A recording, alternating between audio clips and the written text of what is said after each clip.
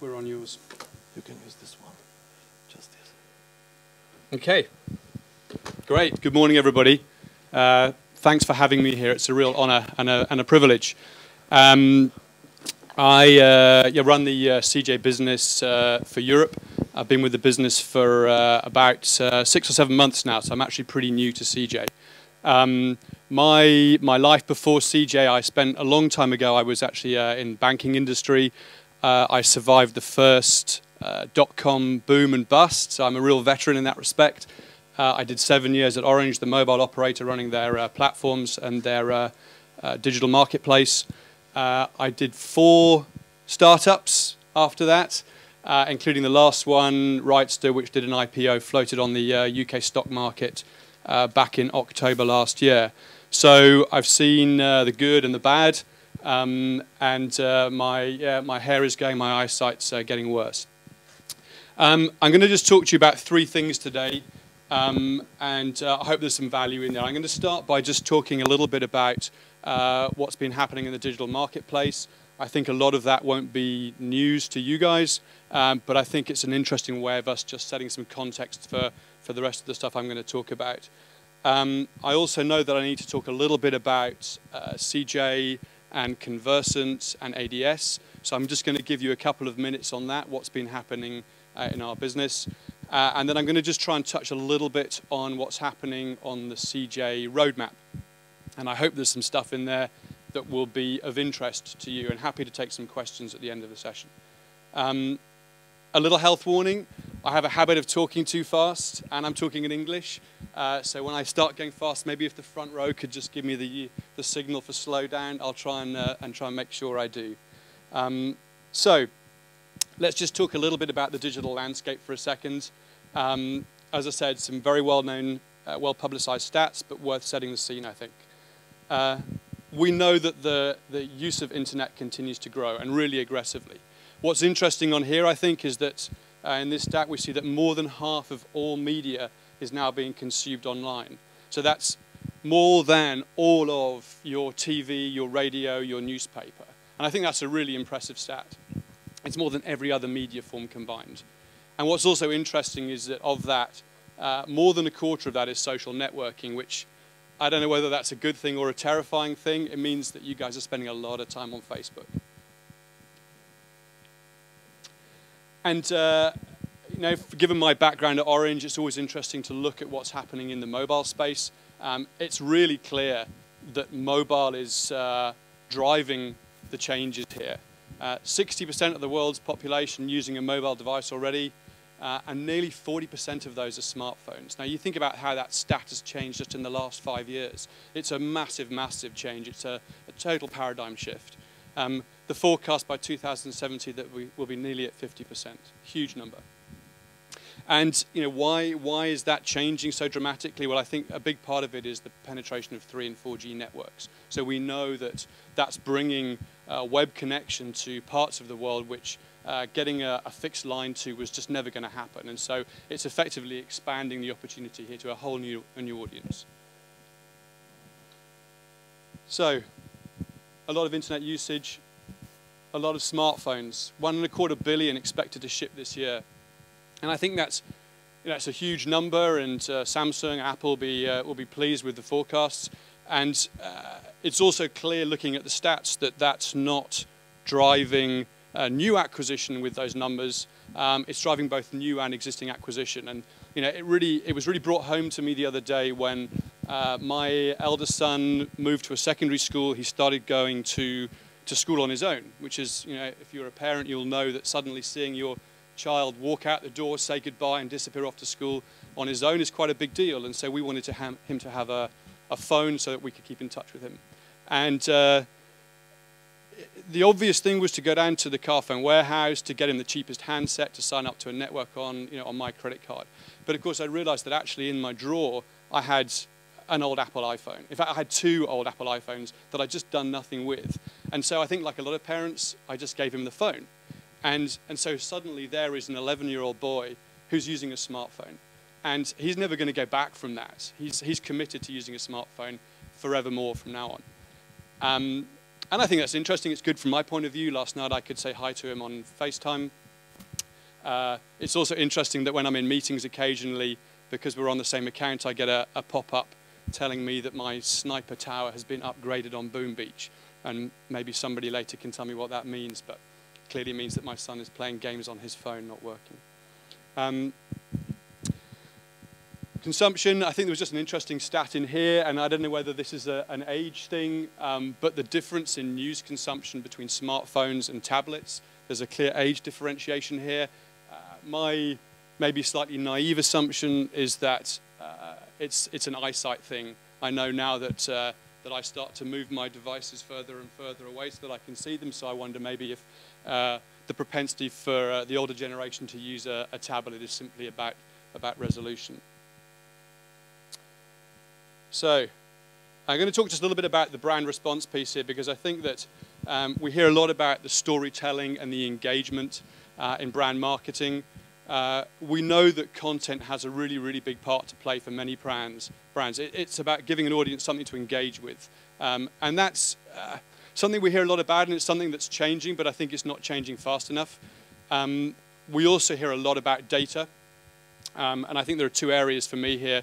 So the first part of data is about measuring success, and I think we've all advanced our capabilities in that respect quite significantly over the last 5 years.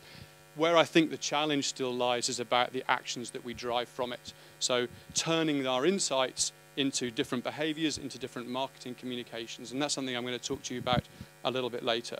But certainly what it is doing is changing how we define success in the digital space. So it's no longer good enough to talk about the number of eyeballs that have seen your message. It's no longer good enough to not be able to make the connection between the brand communication you're making and the change in perception of your brand. The requirement for measurement and direct consequences is growing more and more. And of course, if you work in the affiliate space, that's kind of a good thing, because that's really what we've been about. It's about making those direct connections. So it kind of feels to me like the brand game is starting to encroach on our space, but I think that's a good thing, because inevitably the budgets follow.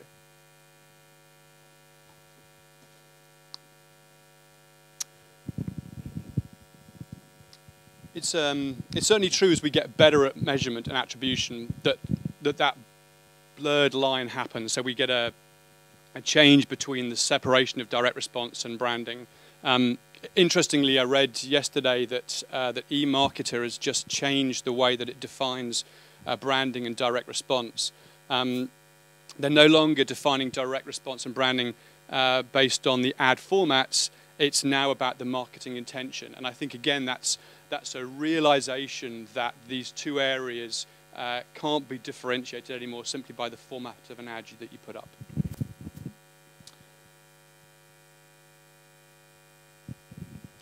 I found this chart online when I was preparing to come and talk to you guys, and I kind of liked it. I'm not going to try and go into the detail of it because it'll take too long, but the implication was that we are fundamentally having to change the way that that marketers work. And also, the thing that just struck me is that the headline on the papers where I read this is that this is changing the way that some marketers work. And it just struck me that of all the conversations that I've had over the last 6 months, that fundamentally every marketer is having to change the way that they work. And it kind of made me nervous, because I was thinking, if it's only changing the way that some marketers work, what's everybody else doing? If these trends that we're seeing aren't changing the way that you work as a marketer, then you've got a problem. So lastly, just a quick word on the big data piece. It's really relevant to what we're doing as a business. There's been a lot of discussion, a lot of press, and somebody gave me a slightly inappropriate analogy, which is that big data is a little bit like teenage sex, in that everybody's talking about it, everybody thinks everybody else is doing it, and nobody actually knows what's going on at all. From my point of view, the difference is that 2 years ago, big data was something that was talked about as a concept, and everybody got very excited, and everybody talked about their capabilities around acquisition of content. But as a business, it's important that we're evolving to focus on the actionable things that are to do with that data, rather than the acquisition of that data. It's more important to measure one or two things that really determine whether your campaign is successful, whether it's really impacting on your audience, rather than a drive to generically acquire data.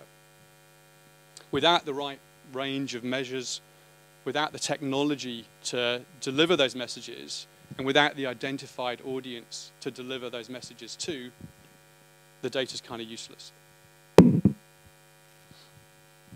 So, as a summary of that piece, the devices we use, the content that we consume, where, when, how we consume it, all changing really fast. And the advertisers are changing really fast too. Their goals and objectives, their methodologies, their level of sophistication changing really fast. And as I said, I'm seeing the boundaries between brand and performance marketing continue to blur. And that's a good thing for us, because the more that those boundaries blur, the more that we have the opportunity to go to advertisers and talk to them about how they spend their brand budgets, to show them solutions that historically they would have pigeonholed as a performance marketing solution only. So, I've got some pictures in here. I don't really know why they're in here. I just put some nice pictures in. Let me talk to you a little bit about what's been going on at CJ. Hopefully you've seen some stuff in the press. I don't know if any of you were at Demexco, but it's been a busy couple of months.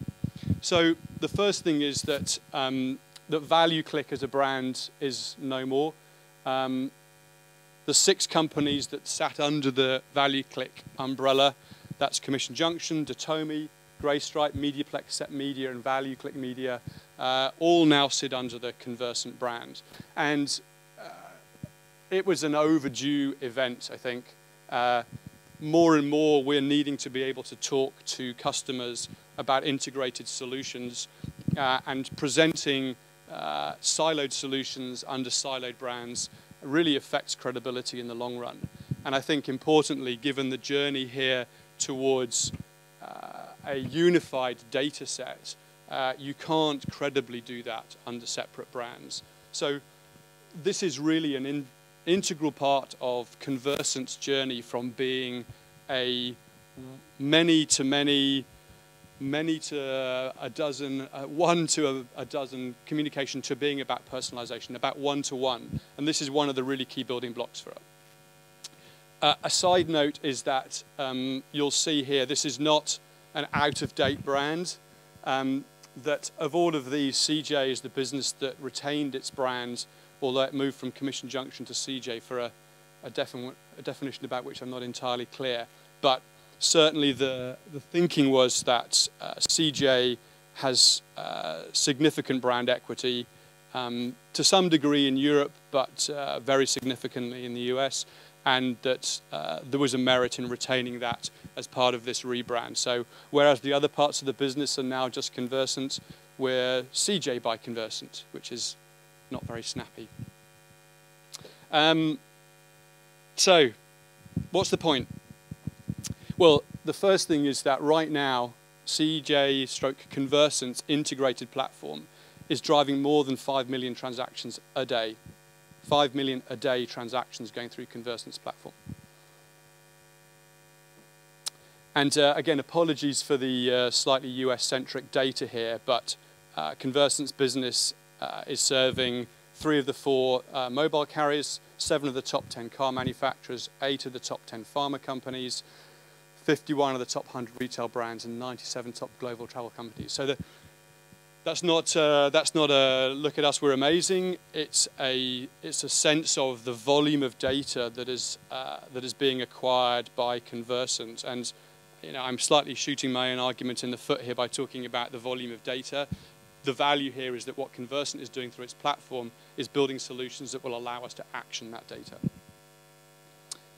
As a company, we invest more money in research and development than any other affiliate network. Currently working 5 languages. We pay out commissions in 16 currencies. We work in 39 countries to do that. Interestingly, and please don't challenge this stat too much, but the last read I had from Comscore was that Conversant's reach is second only to Google now globally, 86.1%. So what about CJ? So you'll know a little bit about CJ. 450 employees globally, 13 offices, and a huge number of advertisers and publishers. Offices across Europe, and obviously our long-standing partnership with Viv Networks. So, the summary value click is now Conversant. Commission Junction is now CJ by Conversant. The interesting thing is that 5 days after we rebranded, we announced that we were being sold to Alliance Data. So I think our marketing team would tell you that's the most successful rebrand ever. They'd point to the fact that it was entirely their work that the transaction started in the first place. So I don't know about you, but I didn't know anything about Alliance Data when this announcement was made. Turns out they're a really big company, and I probably should have heard of them a little more. They're a US HQ'd multinational. They work across marketing, loyalty, and credit solutions. They have 3 key brands. So Alliance Data Retail, they provide branded credit programs. Loyalty One, delivering loyalty and reward programs, and Epsilon are the #1 globally for CRM and direct marketing solutions. And you know, a so what number, they manage more than 100 million customer relationships globally. They have a $14 billion market cap. They bought Conversant at $35 a share, which was a 32% premium on Conversant's share price at the time. And again, it's a bit of a so what. I think how we took it at Conversant is that that is a massive endorsement of the technologies and the solutions that Conversant have been building. Epsilon's business was a little bit like Conversant's business. They have invested a lot of money in trying to build the solutions that Conversant has engineered, trying to build the data sets that Conversant has built. And I think this was a realization that actually the best solution was buying Conversant rather than trying to compete with us. And so I think it was a huge endorsement, and the fact that the market, both boards, agreed a share acquisition price at that premium is I think a testimony to what the company's been building. Nothing's done yet, all pending regulatory approval, but we expect that to happen in the next 8 weeks or so.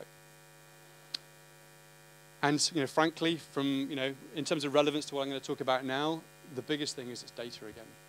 It's a huge input of data into the Conversant platform. Another random picture. In fact, I know why that one's there. We were in talking to B Sky B a few weeks ago, and this is one of the things that sits in their network. So I've talked a little bit about some stuff which is probably in the kind of quite nice, but what's it mean to me category. So I'm just going to talk to you a little bit now about a couple of things that I hope will be more relevant. We think we've built something really incredible here, and I say we, I had nothing to do with it, let's be clear. And I am not an engineer. I'm not in product, either in product management or product marketing. And so please be gentle with me on this stuff, because it's not entirely my area of expertise. But the start point is the Conversant personalization platform. And that is the combined platform from the 6 businesses that we integrated under the Conversant brand. And that's really about enabling that one-to-one marketing solution. Four component parts here. So the first is the data and profiles, and that's what's built out of the data sets that existed in those 6 different businesses. They are now united in a single platform, millions of profiles, huge volumes of insight and actionable data. So that allows us to start defining the correct message to sit alongside those profiles that will maximize the brand fit. And I think that's where it starts to feel a little bit real. The next piece is about connection, and that's about finding and delivering the right message in the right format at the right time to the right individual. And that's what the Conversant platform is able to do today. And of course, none of that really has merit without measurement. So the last piece of the platform, the 4th leg, if you like, is the ability to provide really accurate measurements and genuine business intelligence. That is the promise of Conversant's platform as it sits today. So, I made this slide. You can tell that it's not as good as some of the other ones. 2 things I wanted just to talk to you about very briefly. Affiliate customer insights, dynamic customer targeting, not very punchy brand names, but two really important things to talk about. So, affiliate customer insights. Let's just talk about the problem for a second. We've already talked about marketers' demand for better data, better understanding of their customers, the who, the when, the where, etc. Something that, frankly, as an industry, we've been pretty poor at. We also know that there's a constant challenge to assess the relative merits of various different channels, and I'm sure that's something that you guys have either been challenged about or it's a question that you wrestle with yourselves. How do we demonstrate the value of the affiliate channel compared to alternative marketing solutions? It's really hard. So the CJ solution is really the first time that you can properly connect data from publishers with data from advertisers and data from the wider Conversant network. And importantly, it's about the connection of both online and offline data. Again, that's not easy. But the value here is about really starting to be able to demonstrate to customers where affiliate fits into the value chain of marketing, to really give them visibility into the effectiveness of the affiliate channel, and not just in how it drives transactions, but in how it acquires long-term customers and how it affects their offline behavior too. And think about that for a second. So it moves affiliate from, here is the click that sent somebody to your site that drove a transaction. That's the game that we know. And it moves it into, here's how that person came back and bought again and again. And here's how that person came back and transacted with you outside of the digital environment. So I've got three quick reports just to share with you here before Vlad starts giving me the get off sign. So the first one is channel insights. And I'll just try and talk you through this very briefly. But effectively what we can see here is the initial transactions, unique customers, average order value that you would expect to see as part of a standard affiliate report. But we also see the repeat order behavior of those customers. Do they buy again? Do they come back and transact with us as a business again? What's the average order value of that transaction? Is it higher or lower? And let's be clear, there's no guarantees that it'll be higher. But in the interests of sharing data and in the interests of helping our customers run their business more effectively, that's a scenario that I think we've got to be comfortable with. So you see the initial value in the business, you see the initial value of the affiliate channel, but we also get quality measures of their lifetime value. Secondly here, offline impact, and I mentioned this briefly earlier, but effectively by matching advertiser data with Conversant's data and publisher data, we can identify customers who transacted offline. Now you'll appreciate that this is an enterprise level solution that we're talking about at this stage, and it requires some serious integration. But the fact is that our systems are the ones that can now make those connections on behalf of customers. They're providing us with data. We're able to demonstrate back to them how the affiliate channel is driving transactions offline. And new to file, and this is probably something that, again, you guys talk about a fair amount. How does the affiliate channel compare to others when it's acquiring new customers versus legacy customers? I should point out that these numbers aren't real numbers, but the rates that you're seeing here are actually from the beta test that we've been running. So the uplift data is real data, but the $111 million sadly isn't, maybe. So that's allowing us to answer the traditional challenges that affiliate businesses, predominantly legacy customers. I think it's a really interesting one. Let's just talk about the how a little bit. As a solution at this stage, this is something that's available to managed customers only. I think that will change, but we are, as I said, in the very, very early stages of a rollout here. Criteria for how we provide this service and who we provide it to is partly based on either the size and value of customer or a fee structure. And in terms of requirements, well, as I mentioned, this is an enterprise level solution. It's not something that we can roll out for everybody on day one. It does require the Pixel integration for CJ's perspective. It requires the conversant tracking tags, and that's across every page of an advertiser site. It works in the same way as the Google Analytics tags, with an integration that gives us entry point, exit point, actions on their website. We also need 2 years of historical online and offline data, and we need on an ongoing basis buyer files, updated SKU records, etc. And it also requires the advertiser to agree to work with our data provider, Merkle Cog, who do all of the data analysis and anonymization of it. So a reasonably lengthy integration process, but we went through it with Express. I'll talk about that again in a second. And actually, it was something that didn't take significant amount of development resource. Oh, I've got an oof line buyer files.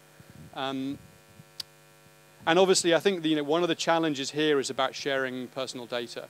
The Merkle Cog solution is about the anonymization of that data, so that when we are making comparisons between conversants data records, publisher data, advertiser data, that is done at a one-to-one level, but at an anonymized level. So there is no issue about sharing customer data from an advertiser's perspective. And secondly, I wanted to talk just a little bit about dynamic customer targeting, another snappy slide that I put together. We skipped on to, it's because I'm not using the thing, isn't it, Vlad? I've broken it. Yeah. So, it's doing a build, that's why. Oh, God. We know that traditionally affiliate has been about delivering a single message to an audience, a relatively untargeted audience, targeted generally by environment, to some extent a little bit by behavior, to some extent about being a self-selecting group. But predominantly it is a one-size-fits-all, one-message-to-all solution. So dynamic customer targeting gives us the ability to create these customer profiles down to the individual, and then to dynamically deliver them an affiliate message based on that profile, based on their historical behavior. And so I think initially, the obvious way you can see this starting to resonate with customers is around new versus existing customers. How do we send a different message to somebody that we've never met before as an advertiser versus somebody that we know now as a repeat customer? So by going through this integration, we're able to take that data and then take a whole series of customized marketing messages and deliver the appropriate message based on the profile that we're seeing of that person, and to do that in real time. And there are a couple of different ways that we can do that. We can deliver the data, the different marketing creatives and collateral as files to our customer so that the publisher can continue to run that process for themselves, or we can take control of the piece of real estate and we'll actually dynamically deliver those messages onto the customer page. So importantly, it remains in the customer's look and feel. They can have as much or as little control of it as they want. So I mentioned a beta. You can tell I didn't build the slide because it's got all these creative bits in it. We ran this beta test with Express, who are a big online retailer in the US. And this is just an example of that messaging based on us understanding whether the person that we are talking to on that page is a new customer or a legacy customer. And I would say that 3 years from now, this will look spectacularly unsophisticated. But today, it's something that is a new opportunity for us.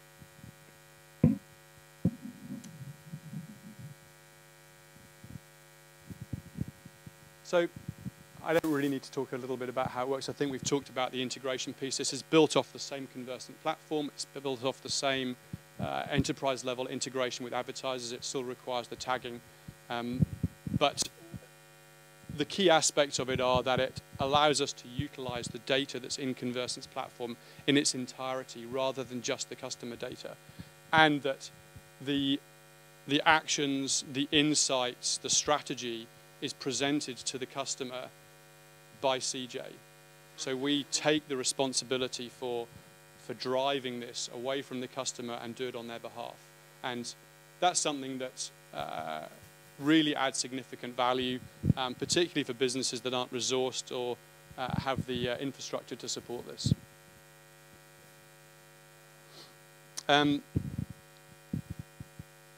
We can talk about this more outside if anybody wants to grab me, but there's just a few of the other things that are coming down the line.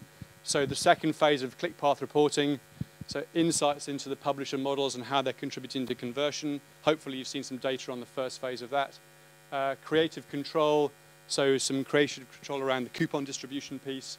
A fix around giving you daily balances, passing customer data files, and some custom data range stuff. And I'm not going to try and talk about these things, but I guess the message to you guys is that CJ Conversant are working really, really hard to innovate. We're working really, really hard to answer the challenges and the problems that we're addressing in the market. And there's a lot happening. And I think that there's a kind of hands up here because we've been pretty poor, I think, as a business in terms of first of all, listening to what's happening in the European marketplace, and secondly, in terms of communicating to everybody what changes we're bringing, how to utilize those changes. I think it's no secret that CJ 3 or 4 years ago, with 67, 68% market share in the US, was a very, very US-centric business. And you can understand why. If you have a centralized product prioritization process, the KPI that you use for prioritizing work is revenue. And if you've got 67% market share in the US, there's not many things on a European roadmap that are going to knock those off in terms of showing value for money. And it's a naive way of running a process, but it's how it happened. What's of course interesting now is that to go from 67% to 75% market share in the US is really, really hard. I mean, really hard. And so when you're looking for growth in CJ, you're not looking for it in the US anymore. You're looking for it externally. And so there's a kind of Damascene moment when their eyes raise from their own navels and recognize that actually Europe is the opportunity. And so for the first time as a business, we have dedicated product development streams servicing the European requirements. We have dedicated product marketing functions to help communicate about those changes. And so what I really hope is for you guys here, over the next 6 months, you'll start to see a really material difference in A, the velocity that we bring innovation, B, in the fact that we are responding to European challenges, not to US challenges. And I mean, don't get me started on the whole issue about invoicing, because it's a concept that the US market is not familiar with. We know here that it's a massive challenge for how we settle with publishers. And so there is a realization that these things need to be addressed. So as I said, we should be innovating more quickly, we should be innovating to suit European needs, and we should be doing a much, much better job of telling you guys about what's coming, about what's been launched, and about how to use those solutions. And I think that piece is really, really important. I think the US product marketing function kind of got into the habit of releasing stuff and then saying, there you go and play. And there's a recognition now that that just doesn't work. So we're going to see that change. And so the last slide I put up here was around localization. The spell checker keeps trying to put a Z in that, but from my perspective, we spell it with an S. So Vlad and I have talked about this a lot. It's something that he beats me up about quite rightly, because frankly, as a global business, it sucks that we don't support local languages. And the good news is that we're going to. And not next year, the year after, but we're working on this right now. So we're really hoping to be able to bring some progress on this before the end of the year. So there'll be some challenges around what we prioritize. We're looking at, obviously, localization of the website itself, of the member center, of all of the help center content. And actually, when you start to break it down like that, there's a lot of stuff out there. But the fact is that we're working on it. We'll be working with the Viv team to really deliver something of value to you guys, and hopefully sooner rather than later. That's it from me. I don't know how we're doing for time. Am I all right? Yeah, that's fine. Sure. He didn't say that very quickly, did he? If anybody has any questions, is this a good moment to do that? Tak je prostor pro otázky. This hasn't been working at all, has it? No. I've been holding this the whole time and it's not been working. It's lucky I've got a loud voice. Tak je prostor pro otázky, jestli někdo má k tomu, co Charles nám zde prezentoval. Ne, všechno bylo jasné. Tak poděkujeme Charlesovi.